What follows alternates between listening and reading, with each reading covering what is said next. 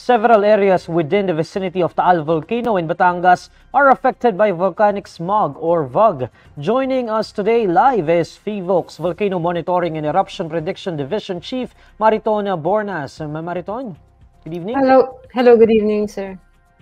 Ma'am, pag-usapan natin itong volcanic smog na pinag-uusapan nga natin buong maghapon. Pwede niyo po bang maipaliwanag kung paano nabuo itong sinasabing volcanic smog o VOG mula dito sa Taal Volcano? Okay, so since March 2021, we've had very high emissions of sulfur dioxide from Taal Volcano. More than a year after the main event, the main eruptive event. And since March 2021, Taal has been emitting very high levels of sulfur dioxide. So there are cycles in which the sulfur dioxide emissions peak to high levels and then cycle and then decrease. So these have been cycles that have been decreasing through time. So compared to 2021, in 2021, we had a peak of 25,000 tons per day emission in October 15, 2021. But like today, we have emissions of less than 5,000 tons per day. The measurement yesterday was a little over 4,500 tons per day. And the volcanic sulfur dioxide that is emitted combines with other ingredients in the atmosphere. You have particulate matter, humidity, sufficient humidity, other gases maybe, and then solar radiation to form volcanic smog. Now, we are experiencing intense volcanic smog, mainly because of two factors. One is that Pag-asa has released information that there is thermal inversion in the atmosphere. What this means is that there is a layer of the atmosphere that is hotter than normal. So instead of the atmosphere cooling as you go higher up the atmosphere, there is a portion that actually gets warmer. So that most of the pollutants that are emitted at the surface of the Earth are trapped and form smog, or in the case of Taal, it's volcanic smog or VOG. Tama po ba, ma'am, na comparison or analogy yung sabihin natin na kumbaga parang may nakataklob sa atin kaya hindi makalabas yung parang itong sinasabi natin na smog? That's correct. But also, I forgot pala the other factor is that we have very low wind speeds for the past few days, and forecast of Pag-asa based on their modeling is that the wind will not pick up until September 27. So until September 26, we will have lower than 2 meters per second of wind. Sometimes it's zero, walang wind. So this actually promotes the accumulation of pollutants such as volcanic gas over the Taal region, and in the case of the National Capital Region, that would be pollution from vehicular traffic, industries, etc. If tama yung ma'am, if tama yung parang pagkakaintindi ko, dahil wala masyadong wind movement, naiipon sa isang lugar yung na-accumulate, kumbaga. So ma'am, does this mean na mayroong volcanic activity dito sa Taal Volcano? You mentioned na ever since 2021, minomonitor na natin ito, pero does it mean that there is current activity in the Taal Volcano? So Taal Volcano is still at alert level 1, mainly because of volcanic sulfur dioxide emission. The other parameters are quite low. For example, volcanic earthquakes are quite low. We've only had 5 very weak tremor events. And then ground deformation is also quite low. Hindi naman na namamaga ang vulkan. That means that there is no material that is pressurizing the volcano or is trying to come out of the volcano, like magma. And all other parameters are quite low, except that the volcano is spewing out significant volumes of sulfur dioxide pa rin. So that is why we are still at alert level 1. And in terms of, is there a chance of explosive activity? Major explosions major eruptive activities at Taal are at a very, very low chance. No? Although, Ma'am, hindi naman ibig go ahead po.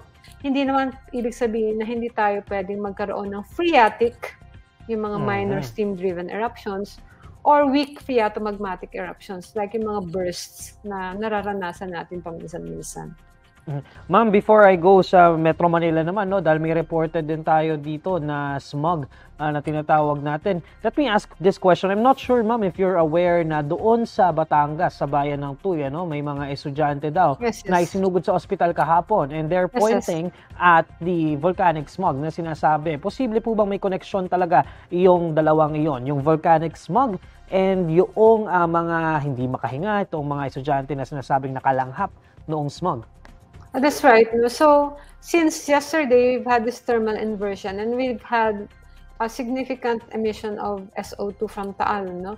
And the volcanic SO2 has not actually left the Taal area. In fact, even nung naggagabi na, we can still see through our monitors and our observatory, we can still see the smog or the VOG over Taal region. And this was actually reported to us yesterday in a special meeting by LGUs of Batangas province, that there were students sa municipality nga ng Tuy who were brought to the hospital. And that's because the plume yesterday that was produced by Taal was actually dispersed on the western portion of Batangas province. So that's Agoncillo, Lemery, Tuy, Calatagan, Balayan. So these were the municipalities, Calaca, these were the municipalities that were mainly affected by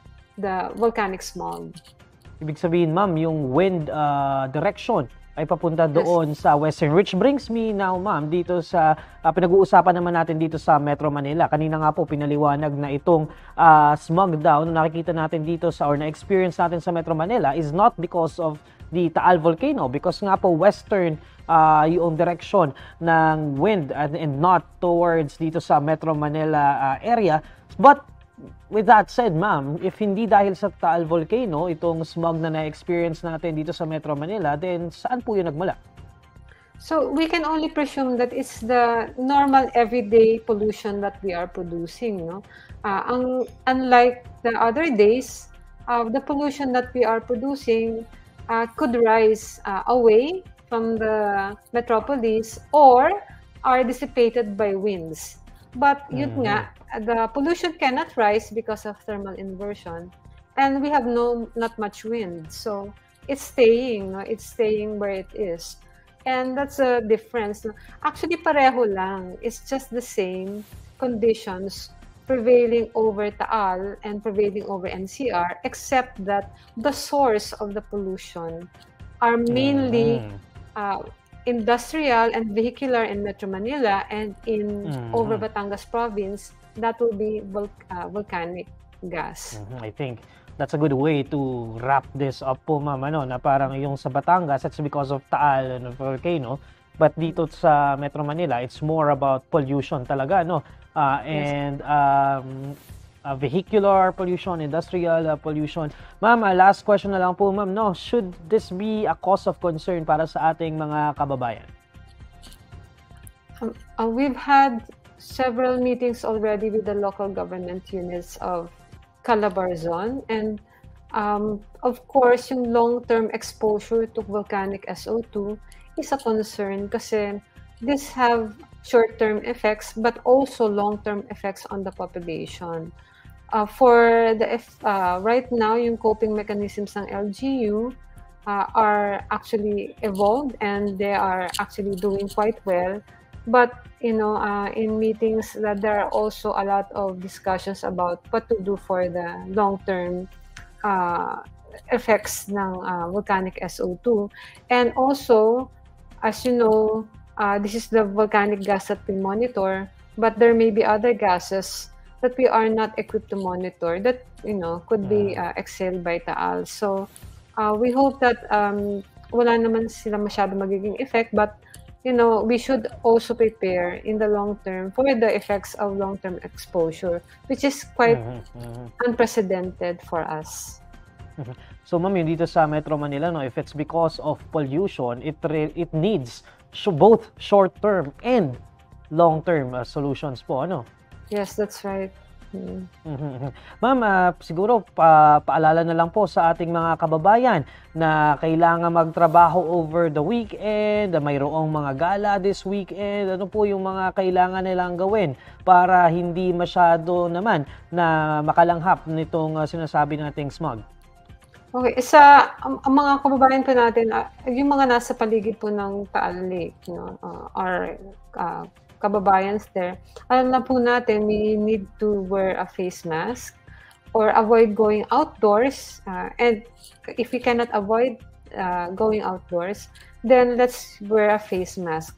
I heard a while ago in a meeting that the DOH is also proposing to use, if you have no N95 mask, you can use several layers of the surgical mask. And ilang layers po daw, ma'am? Kailangan isuot? If I'm not mistaken, parang 3. We can further layers. We can further consult the issuances of the DOH for this. No? And then if we are feeling not well, or if we are exposed to volcanic SO2 or volcanic smog and are feeling the ill effects of this, please consult a doctor, rural health centers, or go to the rural health centers. If you are living around Taal Lake, our LGUs have already evolved their practices or yung responses nila, and they will respond efficiently to whatever you need. No? And also, let's take care of our elderly, yung ating expecting mothers, children, infants. Siguro po, if we are going to Taal area, let's make sure that they are well protected with masks, or they stay indoors as much as possible. Okay. Maraming salamat po, ma'am. That's Phivolcs Volcano Monitoring and Eruption Prediction Division Chief, Mariton, Bornas.